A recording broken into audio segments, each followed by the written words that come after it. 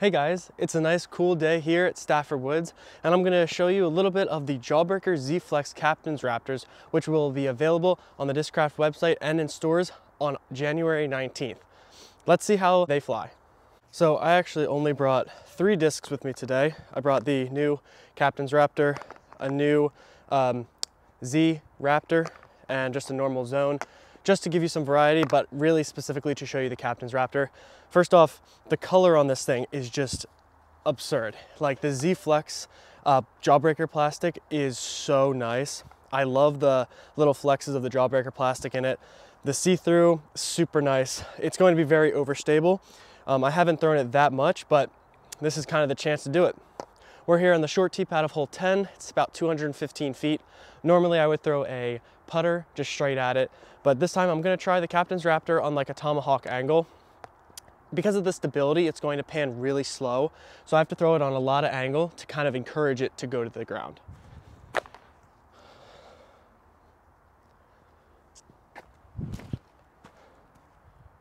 Oh. Well, I mean, that was fine, but you saw how that really slow pan, that's because of how overstable it is. The other thing I did forget to mention is that I am putting with my own putters. I'm putting with my Lunas, simply because I didn't want to make it too difficult because I had to putt with a Captain's Raptor or a zone or something.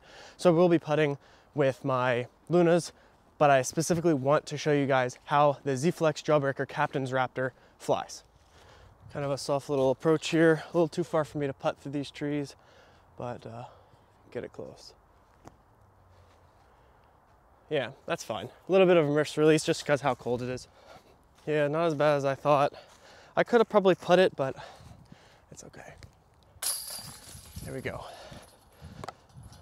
It's great. So the reason I'm playing the shorts here at Stafford rather than the longs is because the Captain's Raptor is really overstable. I know it has a 1 turn and a 4 fade. That just means it's really, really overstable. I don't usually throw discs that have a positive 1 turn, but I can't, the Jawbreaker Z-Flex plastic is just so nice that it might go straight in my bag. But we're coming up here on hole 11. Throwing the really overstable Captain's Raptor is just so difficult. That's a little bit why I'm throwing the short tee pads here. All right, so we're on hole 11. It's a 530-foot par 5. One of the easier ones. I've definitely eagled this one before. Ultimately, with this first shot, you really want to get just straight and down toward the mound. With the Captain's Raptor, I'll definitely have to throw it on some ante because it's just going to want to dive to the right. I will also show you a comparison for the regular Z Raptors.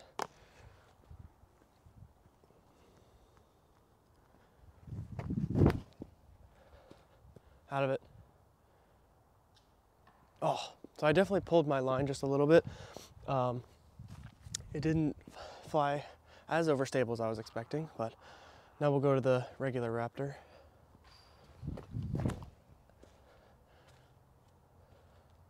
Definitely a little more stable. Definitely more stable. That Captain's Raptor shot actually surprised me a lot because I was expecting it to really want to come all the way back. I did pull my shot a little bit, but it just didn't come back as much. Then I gave the other Raptor like flat to a little bit of hyzer, expecting it to just push that hyzer, but it did the same thing. So we'll see where I am, and hopefully we'll be able to get up and down for a 3. So this is almost the ideal position. You want to be up there a little bit more. I don't really want to try the backhand with the Captain's Raptor. I think it'll fade out too early.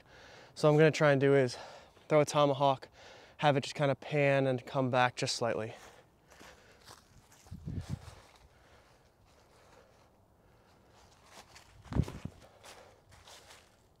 Oh, come on. Panned a little bit more to the right, it would have been over it. So I'm kind of stuck down in this gully. I'm going to throw my zone, a little bit of anhyzer. You kind of can see the basket over there. Get up. All right, it slid up there a little bit. We'll have a putt. A little 20-footer for birdie. Here we go. Hole 12 here only has one tee pad. It's a 243-foot shot that goes up and to the left. This is actually a semi-decent disc for this shot. All you want to avoid is going left.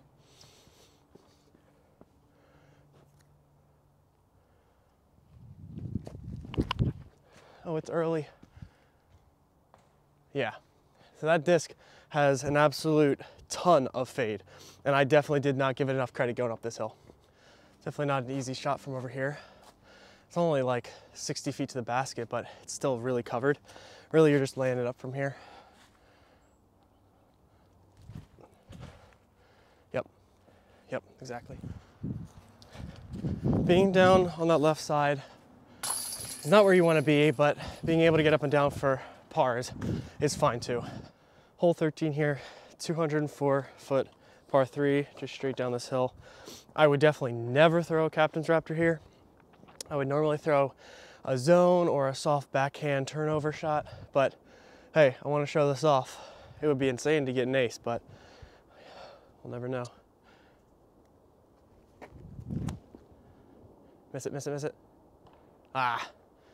So it's not as stable as I was expecting. I was expecting it to really kick out real quick from that Annie, but it's still down there. Let me give this a good run. Make sure I don't hurt myself.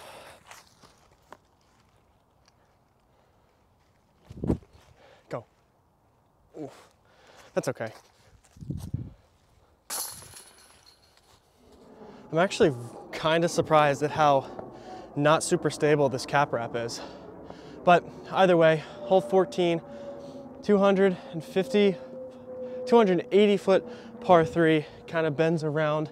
You can kind of see where the basket is. Kind of through those trees. I'm always kind of missing inside, so I really want to make sure I give this some Annie so it has time to come out.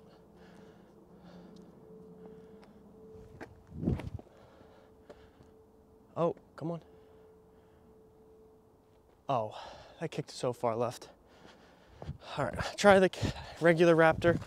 It is holding it a little bit more than I thought, but let's kind of see how this goes. Up, nose up. Ah, that was just not a good shot. Definitely kicked me into some not fun stuff over here. Still have a putt though.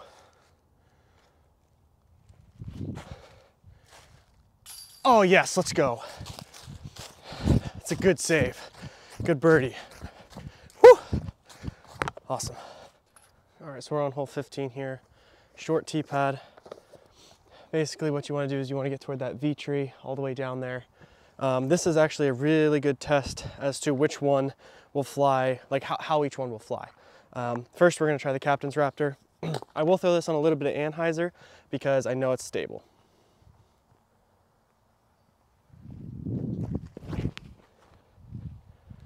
Okay, not as stable as I thought. Wow, that got down there.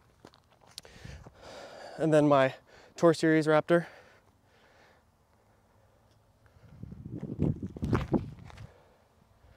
Come on. Yeah. Definitely put a little bit more Anheuser on that one, but they flew about the same. Surprising. So although the regular Raptor looks like it went farther, they're only about 20 feet apart.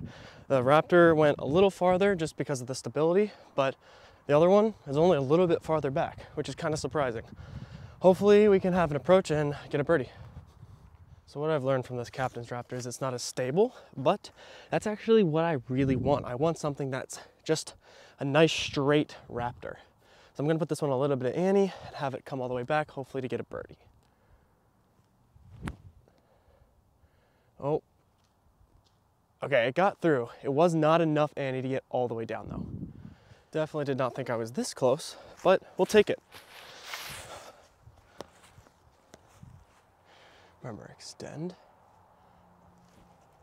Get up. Oh, that's okay. Ah, that's okay. Par is fine. All right, so we're on hole 16. It's about a 420-foot par 4. Just straight ahead. This is one of the signature holes here. because it's this hanging basket. Again, I'm gonna try both of these Raptors just to see how they fly in comparison. First, we're gonna go Jawbreaker Z-Flex Captain's Raptor. A little bit of Annie, hopefully it'll hold it the longest.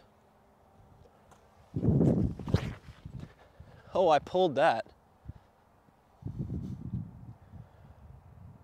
I did pull it a little, but it still fought out. Next is the Raptor, a lot of Annie.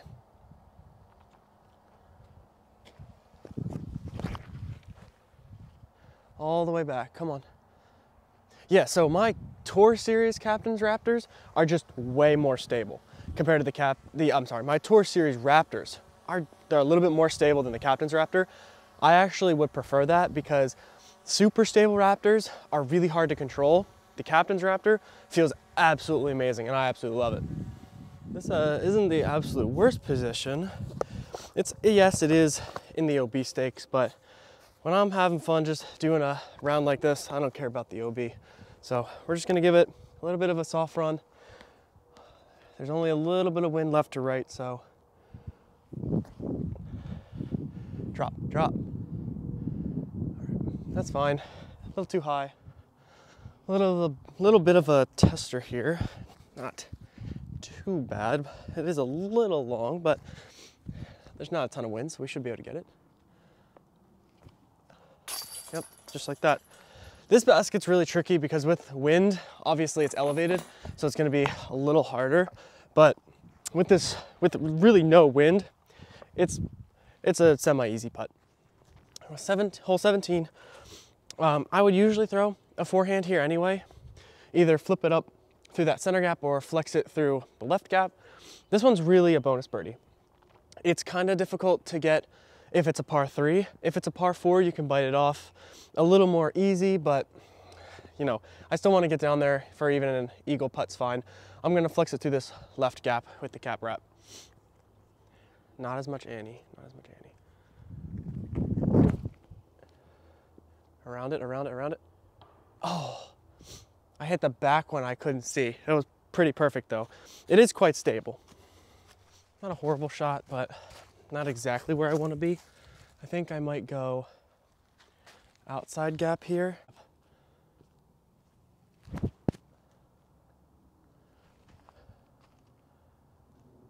Yeah, like 20 feet. So I actually threw my Tour Series Z Raptor right after I threw the cap wrap. And I mean, I pured the line, got all the way down here, and I'll show you where it landed. I mean, it is in the most ideal position. It's like 80 feet away from the basket. It's kind of crazy.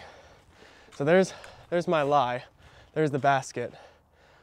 I should just not think about it as much, because I feel like when I think about my shots, it doesn't work as well. And that's how it is with a lot of things. You try so hard, you practice, but then the mental game's not there. Big thing that I learned last year and probably this year too is you can't care as much, because by caring, you're tensing up, you're not being able to throw well. But yeah, that's definitely something that I'm trying to learn. Could definitely be a par 3. I mean, I landed 80 feet. Yep, let's go. I think that puts us, I think that's 4 down. I think that's really good. So I'm actually gonna play hole 18 as the long tee, just because the short tee is a little too short for a cap wrap, but this is a 285 foot, actually it's a little farther than that because they pushed the pin back. So I would say it's closer to 330, even maybe farther than that. Basically, you wanna take this high gap for a forehand, turn it in, and then have it fade back right at the end. Cap wrap is actually my preferred. You know, I either go Raptor or Captain's Raptor on this shot anyway, so. A lot of Annie. Too low. Wow, wow. So that hit a tree, kicked me left, and I should be putting. That's crazy. So I was definitely wrong. It was definitely short. I thought that I was up there a little more from where the tee pad was. I thought I was closer up there, but that's fine. Simple little upshot for the par should be fine. I usually would go zone here, but it's short enough where I can just float something in there. Yep, and there's the real overstability of that cap wrap that it's known for. Obviously I didn't throw it at full power, but it came out almost immediately. All right, just a little tap in here. Awesome. Well guys, I hope you liked that video. I had a ton of fun making it. Captain's Raptor might go straight in my bag. I used to carry a UV Raptor and that was just so stable. I could never figure it out. This I can figure out pretty well. So I do enjoy it. This might fill that slot. Thank you Discraft for sending this to me. I'll definitely be throwing this more. And remember, on January 19th, they're releasing on the discraft.com website and also in the Cosmic Disc Golf store here in New Jersey. So hope you have a good rest of your day and I'll see you in the next one.